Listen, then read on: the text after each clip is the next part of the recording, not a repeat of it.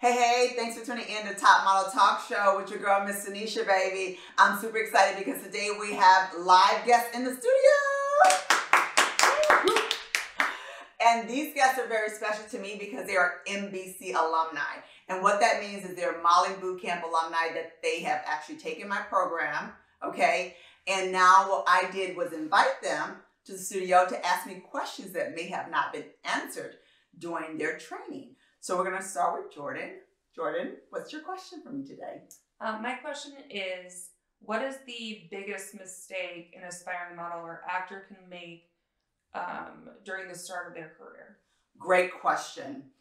I will honestly say one of the most harmful mistakes a aspiring model or an actor can make at the beginning of their careers is thinking that they know it all, okay? When you come in thinking, hey, I have a cousin that model, or I used to model when I was 4 or 5 years old. I've been in a Target ad when I was, still wearing Pampers. All right, that does not count. You have no idea what's current, what's happening right now in the industry. Okay, that is a big mistake. You should always be open to learning.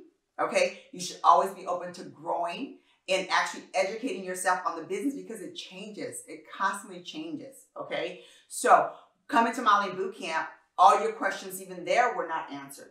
All right, so with that being said, you have to continue to invest in your craft. You have to invest in your portfolio staying updated. You have to invest on your comp card staying updated.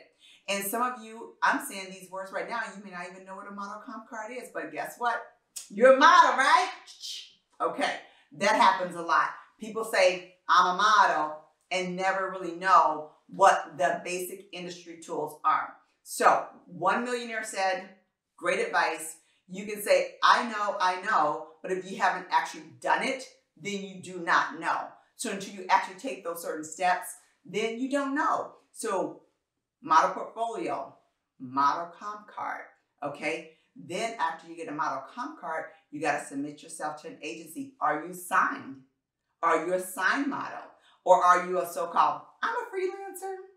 I was told I don't have to pay. Well, guess what? Nothing is free, okay? You can't get great photos by a family photographer or a wedding photographer even.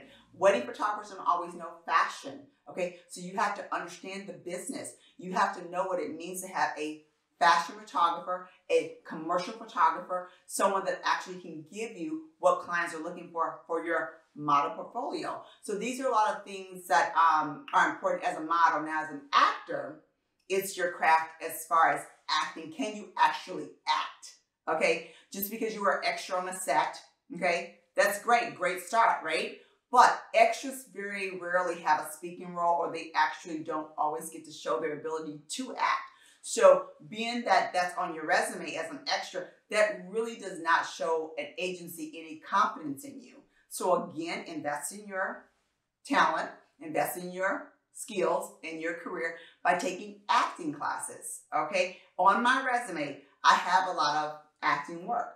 I had to pay for my acting classes because I wanted to become an actress or an actor, and I've had the blessings of doing that. So again, invest in yourself, and please do not think you know it all, because if you're not having the room to grow, you're gonna fail before you even start. Thank you. You're welcome.